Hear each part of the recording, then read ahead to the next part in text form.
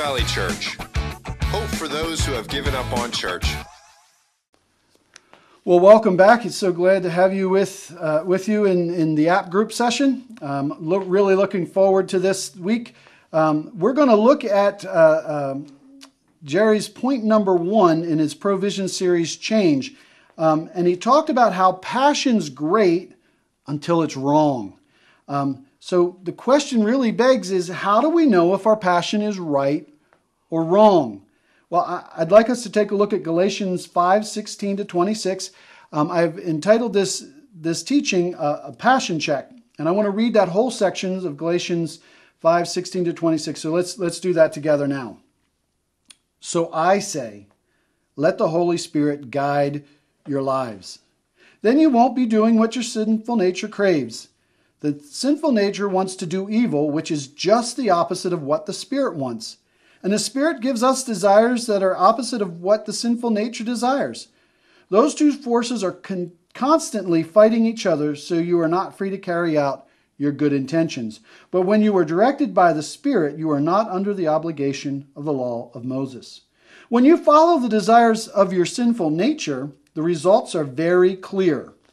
Sexual immorality, impurity, lustful pleasures, idolatry, sorcery, hostility, quarreling, jealousy, outburst of anger, selfish ambition, dissension, division, envy, drunkenness, wild parties, and other sins like these. Let me tell you again, as I have before, that anyone living that sort of life will not inherit the kingdom of God. But the Holy Spirit produces this kind of fruit in our lives: love, joy, peace, patience, kindness, goodness, faithfulness, gentleness, and self-control. There is no law against these things. Those who belong to Christ Jesus have nailed the passions and desires of their sinful nature to the cross and crucified them there. Since we are living by the Spirit, let us follow the Spirit's leading in every part of our lives. Let us not become conceited or provoke one another or be jealous of one another. So let's take a look and do a passion checkup here. And the first thing I want to take a look at is in verse 16. And it says, the Spirit should guide you. We should be allowing the Holy Spirit to guide you, because without the Holy Spirit, we become passionate about the wrong stuff. We become passionate about stuff that benefits us. What seems right to me may be very, very wrong. As a pastor, I hear all the time a young single person declaring their absolute love and devotion to another person, and all you see is a train wreck coming, because their passion is for this person, and they've left Jesus behind. They haven't allowed the Holy Spirit to be part of this decision-making progress. We always have to allow the Holy Spirit in. And you do that by spending time with the Holy Spirit. If you want to know how the Holy Spirit guides you, you've got to spend time with Him. And you do that by reading the Word of God, prayer, fasting, and godly counsel. Can I just tell you how important godly counsel is? You should be creating in your life a system or a group of godly men and women who can speak into your life and that you trust to speak truth to you, and you submit to. You say, before I make huge life-changing decisions, I'm going to listen to these people, and I'm going to measure what they say against God's Word. And if they don't violate God's Word, I'm going to do my very best to follow that through. Now listen, there are some times when God tells us things that we have to do, and other people, even godly people, disagree with that. May I just help you understand that is a rare occurrence. God uses people to speak to us. That's why He gives us the prophetic gift. That's why He gives us the gifts of the Spirit, so that we help one another. It is rare that God asks you to step outside of that. So we want to make sure that we are being led or guided by the Holy Spirit. Second thing, to take a look at your passion, to do that passion checkup, the question you need to ask yourself, what does my passion produce? What exactly does my passion produce? If it produces sexual immorality, impurity, lustful pleasures, idolatry, sorcery, hostility, quarreling, jealousy, outbursts of anger, selfish ambition, dissension, division, envy, drunkenness, wild parties, and stuff like that, you may want to take a second look at what you're passionate at. Now, the problem with that list is most of us pay attention to the beginning of the list and the end of the list, and we say we're okay. But there's some stuff in the middle of that list that we really need to pay attention to. And I want to point them out to you really quickly. Most of us can, say, no, the sexual immorality thing, I'm not there. Lustful pleasures, idolatry. Well, idolatry looks like a lot of different things. And for some people, idolatry looks a whole lot like a sports jersey. Ouch, I know, I just stepped on some folks, and some folks are going to be angry with me there, but come on, let's be honest. For some of us, we idolize a sports team or a sports person. That's not where our focus is supposed to be. We got to be honest with this. Sorcery, no. What about hostility? You ever hostile? You ever hostile to somebody? Quarreling? Doesn't say fighting, it says quarreling. Jealousy, outbursts of anger, selfish ambition, envy. Boy, when you start adding those to the beginning and the end of that list, we might need to really take a look and say, what I'm passionate about, is it causing me to have outbursts of anger? Think about it. We see stuff going on in our world that is horrendous today. We have people murdering innocent people. And it is wrong. There's nothing about it. The question is your passion about punishing the people doing the wrong, or are you passionate about serving the people who are being wronged? Because if you have hostility and anger towards those other people, you might want to take a second look. Because if you're passionate about it, it should be bringing about good things. And what our passion should produce is love, joy, peace, patience, kindness, goodness, faithfulness, gentleness, and self-control. There's no law against that stuff. And that is what when we're passionate about something, it should produce those things. Not anger, not bitterness, not jealousy, selfish ambition, none of those things. If we are angry because we're passionate about something, listen to me very carefully. If we're angry about that, we want to check our passion. Now look, there is righteous anger. Should we be upset that innocent people are being murdered all over the world? Yes. Okay, but is our passion about fixing the issue or about punishing for the issue? I think we really need to be careful where we go there. We should be producing stuff out of our passion that other people benefit from, and we need to be honest. I said that a little while ago. We need to be honest with ourselves. We need to be able to step back and be honest. And sometimes it's really hard to be honest with ourselves, and we need to bring in an outside point of view. We need somebody to speak to us. I can remember talking to my wife one time, and I was struggling with some issues, and I said, do you think maybe I've got some anger issues on that? And she was like, duh, of course you have anger issues on that. And I was like, oh, wait a minute. Okay, that was harsh. But I wasn't able to be honest with myself because I couldn't see it. I couldn't picture myself there. Whereas she was able to say, no, yeah, you're angry about that, and it's not a healthy place for you to be. I had gotten there so slowly, I didn't realize where I had gotten to.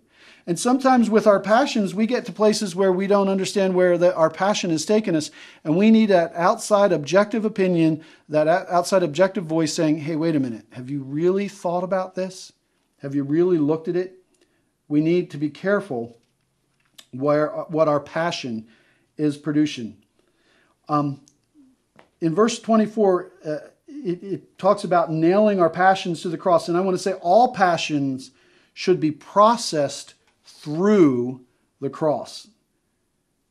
You understand? All of our passion should be processed through the cross. If it's a wrong passion, if we've discovered it's a wrong passion, we nail it to the cross where it withers and dies. He talks here that we take our evil passions and we crucify them. We nail them to the cross. Now listen, that is not, it doesn't happen in a moment. It's not like shooting your passion and it's dead immediately. Do you understand? Crucifixion was a long, drawn-out process. It was meant to be that way. Jesus gave up his spirit to cut his time on the cross short. He said, it's done, I'm finished. And he gave his spirit to God. But generally, crucifixion was something that took a while. And so when we have these ungodly passions and we nail them to the cross, don't expect them to die overnight. You're going to have to wrestle with that thing. That thing is going to reach out and try to grab you over and over and over again, and you're going to have to deny it over and over again. You're going to have to leave it there to wither and die on the cross. Godly passion draws power from the cross. You know, the cross is the ultimate symbol of submission. Jesus went to the cross in submission to the Father. He said, it's part of your plan, and I'm willing to do it. I'm willing to die on that cross because I want to submit to what your plan is. And so when we submit our passions to God, God shows up through it. He gives us power through that. So when we bring our passions, no matter what they are, and run them through the cross, the evil passions we recognize and we can put our fingers on and we can nail them to the cross. The godly passions draw power because we have submitted our passion to the cross. Listen, passion is meant to produce fruit in us for others to enjoy. Did you get that? Passion is meant to produce fruit in us for others to enjoy. You can have a godly looking passion that produces bad fruit. Think about it. The story that Gerry told us or read from in Acts was about Paul's conversion. Paul was passionate about what he did. And to every religious Jew, to Paul himself, he had a right passion. He was protecting the name of God. He was chasing out these Christians and he was persecuting Christians because they weren't following the law the way he believed it was to be followed. Very passionate about it. And it looked good, but look what it produced. It produced a man that was angry and hostile and willing to argue with anybody about what he was doing. It wasn't a godly passion. Nowhere did his passion produce love, joy, peace, patience, kindness, goodness, faithfulness, gentleness, or self-control. It produced anger. It produced riots. It produced stonings. Okay? It looked, he claimed it was for God. And it looked to other godly people like God's favor was on him. It wasn't until that road to Damascus that God said, why are you persecuting me? You got this all wrong. And he changed his heart and he began to follow Christ. And out of Paul's life, when you watch Paul's life, Paul could start a riot anywhere. He was great. That's how he planted church. I love to say that was his church planting method. He'd go into a town, gather some folks around him, get a good riot going. He'd head out and he'd leave a church planted and it would grow and it would flourish. But understand that while the reaction to Paul sometimes was the same, his passion about people knowing Christ always produced good fruit.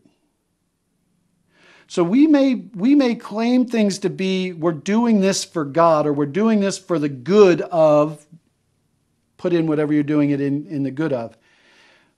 The question, the test always comes back to, what does your passion produce?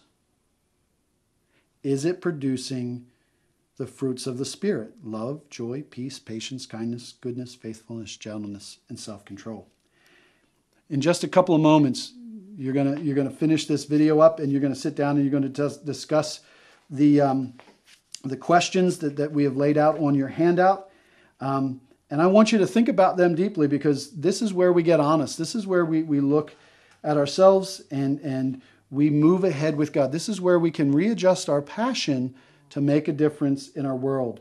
And I want you to be honest with that. I want you to really take some time and begin to name some things, maybe some things that you were passionate about that you were wrong.